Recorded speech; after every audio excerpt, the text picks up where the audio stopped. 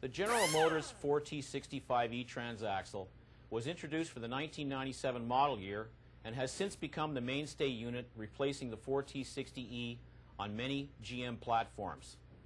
It is also currently available in some import models, such as Volvo vehicles as well.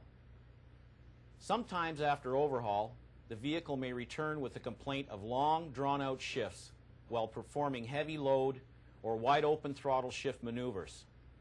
The control module may or may not store a P1811 fault code when this happens. This occurs more frequently with fleet service vehicles such as police cars. Scan tool data indicates that the 1-2 or the 2-3 shift time is excessive. A high tap cell parameter is noted for the same shift, pointing to an internal problem. All the solenoids were replaced at the time of the original repair, and the pressure control solenoid was adjusted. You open the unit only to see no obvious reason for the problem. The cause may be excessive clearance in the second or third clutch packs, as much as 130 thousandths of an inch or more. This will require a large volume of oil to charge the cylinder before the piston begins to compress the wave plate and apply the clutch. This in turn may cause the piston to cock and bind in the bore, resulting in premature wear of the molded piston and seal. Upon checking with a service manual, no specification for clutch clearance can be found. The reason for this is the factory does not make selective pieces for these applications. Their thinking is that if you acquire the correct overhaul kit for your vehicle, then no adjustments are required. As a general rule, clutches need 8 to 12 thousandths of an inch clearance per friction plate unless otherwise specified in a factory service manual. Less than 8 thousandths of an inch and you risk having the clutch drag when it is not applied or lack adequate lubrication. The second clutch has 6 friction plates. Referring to the general rule, our preferred clutch clearance will be 48 thousandths to 72 thousandths of an inch. If you have enough room, you could add an extra steel plate on top of the wave plate. If not, then there are thicker steel plates currently available from Alto products. Do not attempt to eliminate the wave plate. If it is damaged, replace it. Refer to Figure 1 in your white seminar book for the second clutch stack-up. Some clutch packs use a friction surface on one side of each of the drive and driven plates instead of the common friction and steel plates. If this is the case, as with our third clutch stack, then pick the number of drive or driven plates, not the combined total of both when referring to the general rule.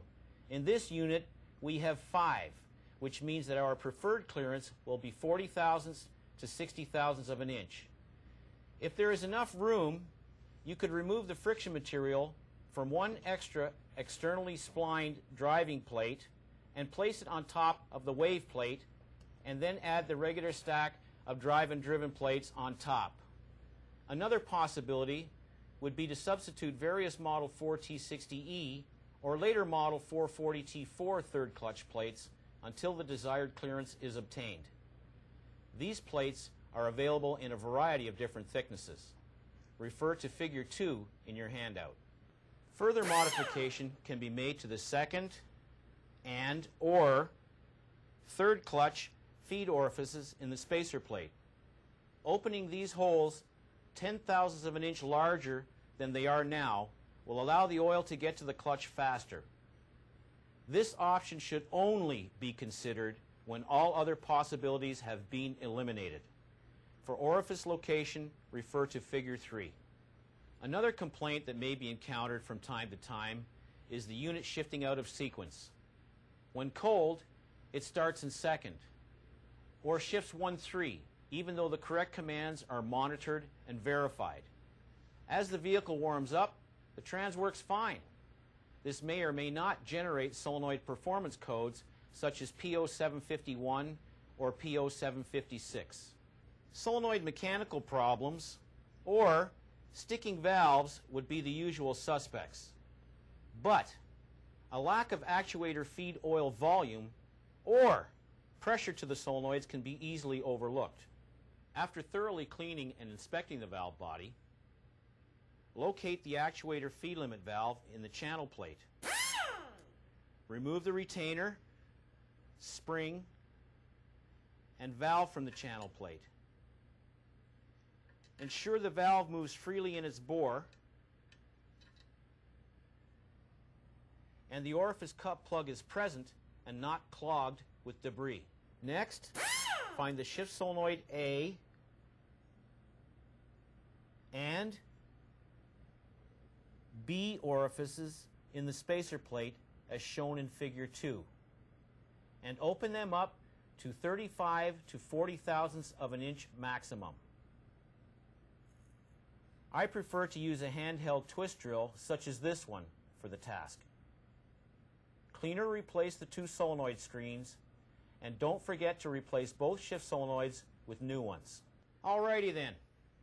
Last but not least, don't get burnt by this one. The vehicle comes to the shop with no 3/4 shift. The computer command for fourth gear has been monitored and the signal verified, but it doesn't happen. The control module may or may not store a shift solenoid A performance code P0751. The culprit is a strip spline at the base of the fourth clutch hub and shaft where it connects to the input sun gear as shown in Figure 1. You would expect this problem to generate either a ratio error or solenoid performance fault, but most of the time this problem shows up with no fault codes at all. This is a quick and easy one for fast cash. Okay, sit tight because we're just getting started. There's lots more good stuff coming up.